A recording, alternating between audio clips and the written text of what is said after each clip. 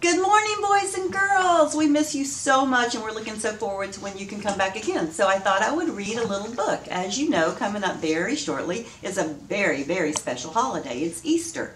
And it is a special holiday for all of us. I am going to read you the story of Easter in this little book. When spring comes, baby animals are born and flowers begin to bloom.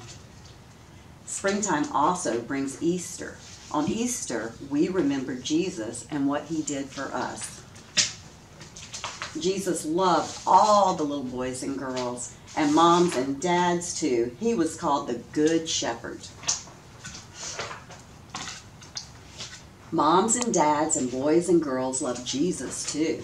They laid palm branches in his path when he would come through the city.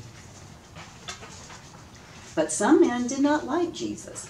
They put him on a cross to die, and his friends were very sad. On that first Easter, Jesus' friends met an angel, and he told them, Jesus has risen. He is alive today, and his friends were very happy.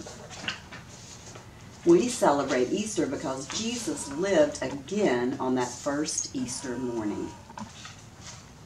On Easter Sunday, we go to church and sing songs about Jesus.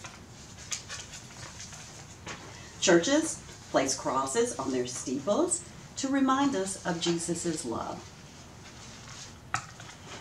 Now, on Easter morning, you know that Jesus loved. Now, on Easter morning, you'll know that Jesus loved you so very much, and still does.